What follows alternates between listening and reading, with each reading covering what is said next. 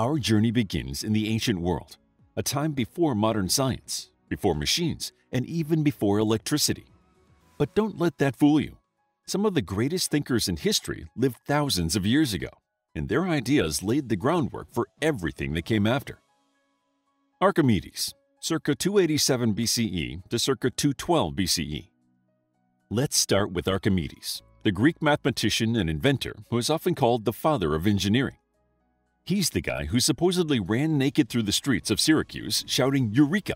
after discovering the principle of buoyancy while sitting in a bathtub. Hypatia, circa 360 to 415 CE.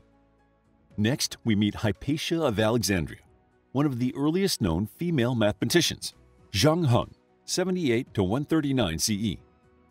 Moving east, we discover Zhang Heng, a Chinese polymath who contributed to astronomy, cartography, and invention. Ibn al-Haytham, circa 965 to circa 1040 CE. Finally, we meet Ibn al-Haytham, an Arab scientist who revolutionized optics and the scientific method.